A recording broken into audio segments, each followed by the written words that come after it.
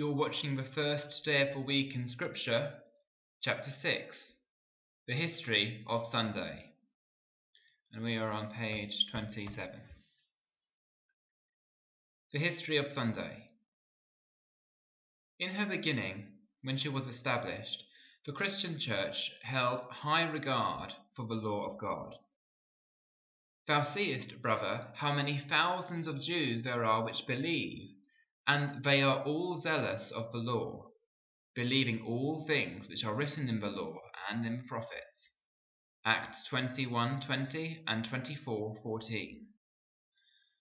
Whatsoever we ask, we receive of him because we keep his commandments. 1 John 3:22. It was the Vatican which first thought to change the Sabbath day.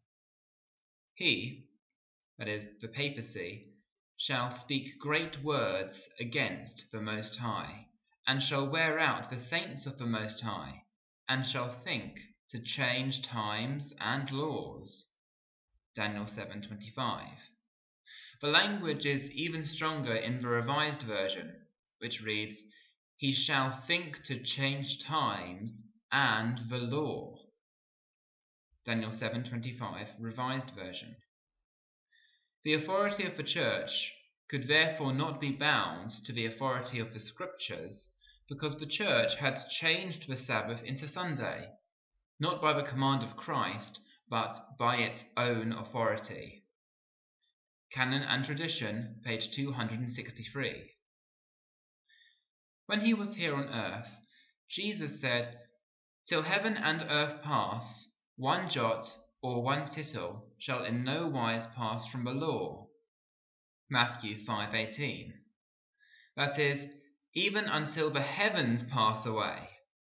One jot, which is the dotting of an I, or one tittle, the crossing of a T equivalent, cannot be abrogated from the moral law of God. It was Satan in the beginning who first sought to undermine the authority of the law of the Lord. In the Garden of Eden, the first sentence out of his mouth was, Yea, hath God said? Genesis 3 verse 1. In other words, the old gospel was wrong and we need a new understanding. But we don't need a new understanding. God's word is sufficient. Brethren, I write no new commandment unto you, but an old commandment, which you had from the beginning. 1 John 2:7. Thus saith the Lord, Ask for the old paths, where is the good way, and walk therein, and ye shall find rest for your souls. Jeremiah 6:16. But they said, We will not walk therein. Sunday is a Catholic institution, and its claim to observance can be defended only on Catholic principles. From beginning to end of Scripture, there is not a single passage that warrants the transfer of weekly public worship from the last day of the week to the first. Catholic Press, Sydney, Australia, August 1990. Question. Which day is the Sabbath day? Answer. Saturday is the Sabbath day. Question. Why do we observe Sunday instead of Saturday? Answer. We observe Sunday instead of Saturday because the Catholic Church in the Council of Laodicea, which is in 364 AD, transferred the solemnity from Saturday to Sunday. The Convert's Catechism of Catholic Doctrine, page 50, 3rd edition. The Bible says, Remember that thou keep holy the Sabbath day. The Catholic Church says, No, by my divine power I abolish the Sabbath day and command you to keep the first day of the week. And lo, the entire civilized world bows down in reverent obedience to the commands of the Holy Catholic Church. Father Enright, CSSR of the Redemptoral College, Kansas City, History of the Sabbath, page 802. The Roman Church reversed the fourth commandment by doing away with the Sabbath of God's word and instituting Sunday as a holiday. History of the Christian Church, page 415, by Nicholas Somervell, 3rd edition, 1873. The Catholic Church, for over 1,000 years before the existence of a Protestant, by virtue of her divine mission, changed the day from Saturday to Sunday. The Catholic Mirror, September 23, 1893. The Sunday, as a day of the week set apart for the obligatory public worship of Almighty God, is purely a creation of the Catholic Church. It is not governed by the enactments of the Mosaic Law, it is part and parcel of the system of the Catholic Church. John Gilmary Shea, quoted in the American Catholic Quarterly Review, January 1883. Had she not such power, she could not have done that in which all modern religionists agree with her. She could not have substituted the observance of Sunday, the first day of the week, for the observance of Saturday, the seventh day, a change for which there is no scriptural authority. Reverend Stephen Keenan, A Doctrinal Catechism on the Obedience Due to the Church, Chapter 2, page 174. Imprimatur, John Cardinal McCloskey, Archbishop of New York. Sunday is purely a creation of the Catholic Church. American Catholic Quarterly Review, January 1883. Sunday, it is the law of the Catholic Church alone. American Centennial, June 1893. Is not every Christian obliged to sanctify Sunday and to abstain on that day from unnecessary servile work? Is not the observance of this law among the most prominent of our sacred duties? But you may read the Bible from Genesis to Revelation, and you will not find a single line authorizing the sanctification of Sunday.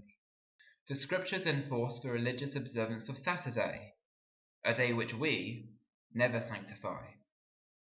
James Cardinal Gibbons, The Faith of Our Fathers, 1917 edition, pages 72-73.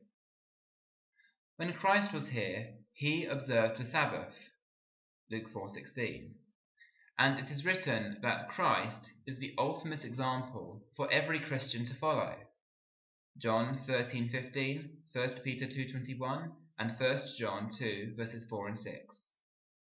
It is certain that Christ himself, his apostles, and the primitive Christians for some good space of time did constantly observe the seventh-day Sabbath.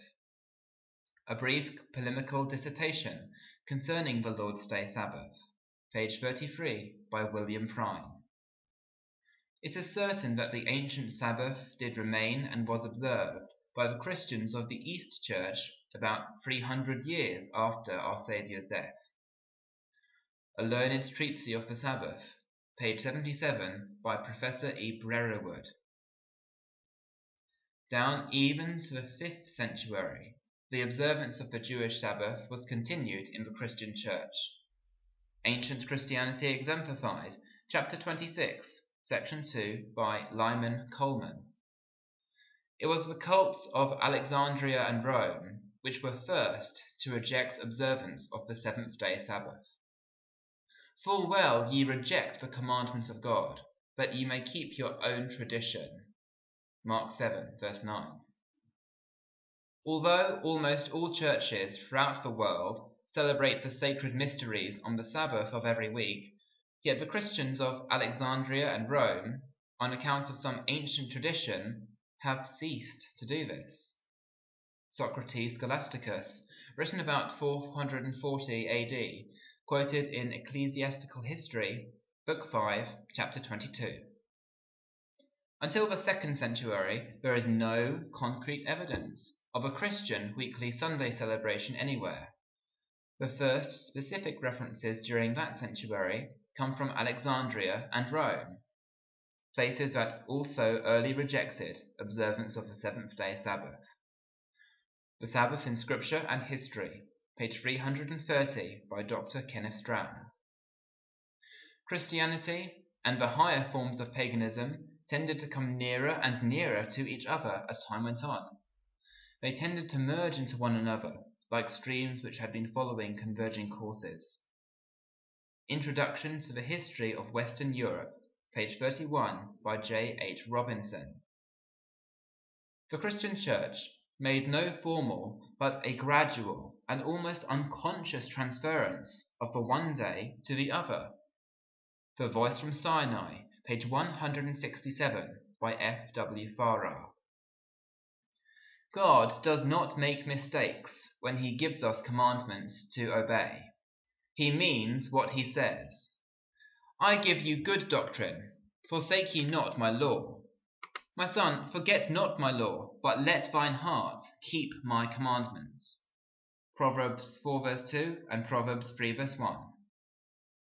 Reason and common sense demand the acceptance of one or the other of these alternatives, either Protestantism and the keeping holy of Saturday, or Catholicity and the keeping of Sunday. Compromise is impossible. Catholic Mirror, December 23, 1893.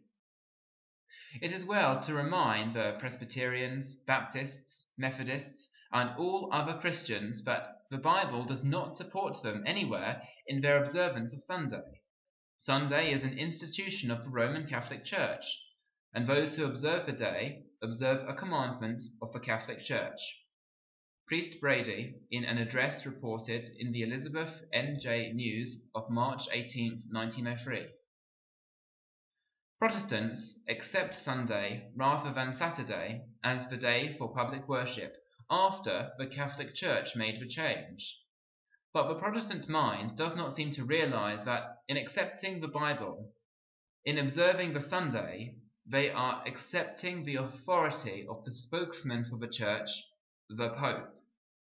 Our Sunday Visitor, February 5th, 1950. Of course, the Catholic Church claims that the change, Saturday Sabbath to Sunday, was her act, and the act is a mark of her ecclesiastical authority in religious things.